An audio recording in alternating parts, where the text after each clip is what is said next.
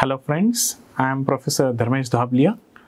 I am currently working at Department of Information Technology, Vishwakarma Institute of Information Technology, Pune, India. I will be guiding you towards your research journey. Before we move forward, a little introduction about myself. So currently, I am pursuing my second doctorate degree in the field of machine learning. I have more than 100 plus research publications to my name, including 20 plus SCI index publications and 69 Scopus index publications. I do have written some 7 to 8 books with reputed publishers and currently have 3 patents to my name. So in this research series, I will be collaborating with Labtech to deliver these sessions. In these sessions, we will be covering the following points. First of all, we need to understand what research is and how to get started with research. Once we are through about what are the steps to go forward in the research, how to initiate your research, what are the steps and systematic process we need to take about research, the next point will be what are the basic myths about research. What are the problems authors are facing, what is the psychological mentality of a researcher while going for research. The third thing that we will be discussing is what is the difference between qualitative approach and quantitative approach. Next part will be how to start writing your research article. See, I will tell you the difference about what is the difference between initiating a research and initiating a research article. These are two different things we need to understand. Doing a research is a separate thing. Writing a research article is a separate thing. Then we need to understand what are the different types of research articles that are being written. Once we are through with that, we will be moving forward with writing research article for specific publication in a specific journal. As a beginner's guide, we'll start with beginner section and we will move forward towards the professionalism part. In the next section, we'll be moving on how to select the right journal where you want to publish your article or where you want to publish your research thing. So after writing an article, it is very important that the article should be published in a very good reputed journal. You need to understand which journal will be able to publish your article and whether it is the right one or not. Once you are through with that one, we will be understanding what abstract and indexing is. What indexing is, what are the different indexing databases available, what is the classification between Scopus, Web of Science publications, how you can search your index article, how you can understand which journals getting indexed and which journals are not getting indexed. Once we move forward with that, we need to understand a very important point. The journal that you are publishing, whether it's a genuine journal or it is a fake or predatory journal. At present, it is a very huge problem that every researcher is facing, that it is very hard to identify fake journals and predatory journals.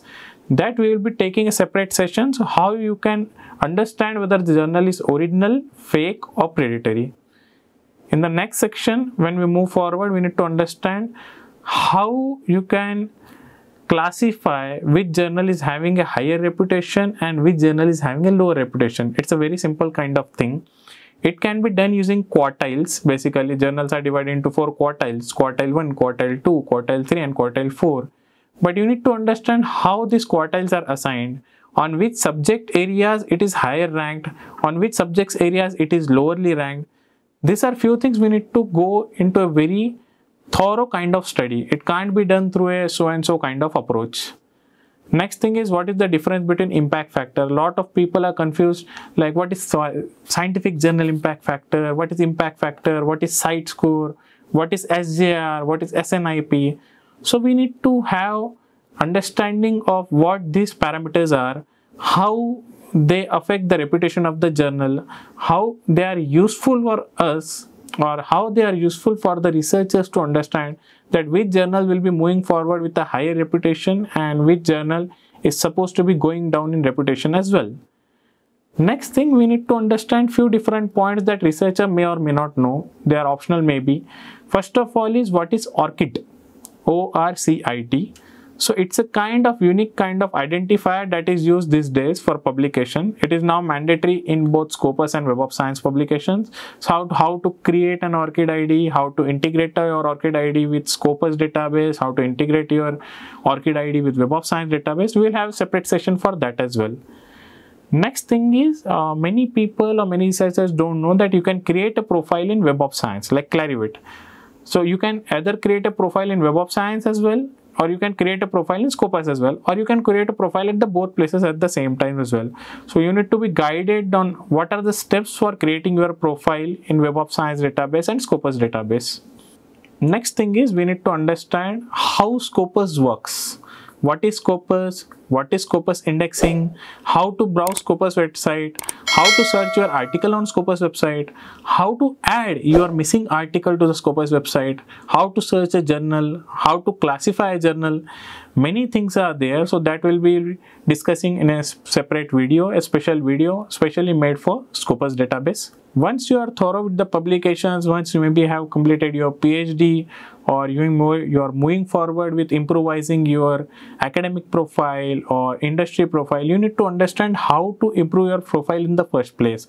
So what are citations, what are references, how to cite your articles, how to provide more exposure to your articles, what is organic citation, what is inorganic citations, how to promote your work on social media websites, which social media websites are much preferred to promote your work.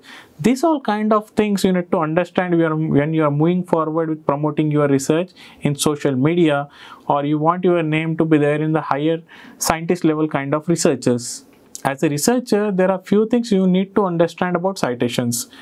Many researchers think that they can just add their citations to different articles, which gets reflected either in Google Scholar, Scopus profiles and Web of Science profiles. But these are kind of self-citations and may not work. Later on, if there are more than 50% of self-citations in your profile, it's kind of a negative effect for any researcher. So we'll be taking a separate lecture on how to improvise on citations and wells. Except for doing self-citations, it is better you should improvise your profile and get more exposure to your research, will increase the amount of citations you will be gaining. So these are some of the basic points that we will be covering in our sessions. If you think something should be added in that one, we are more than happy to welcome you. You can add any specific question or specific video that you want in the comment. We will make sure the video gets created in time and we will help you in that part as well. One good thing is that I will be creating this video in both Hindi language as well as English language. So the researchers who are not well versed in Hindi or well versed in English can use both kind of language videos to understand it thoroughly. If you have any questions regarding this, you can always comment me in the comment section. We will be replying as soon as possible as per schedule and everything. Be sure to subscribe to this channel for upcoming videos. Thank you.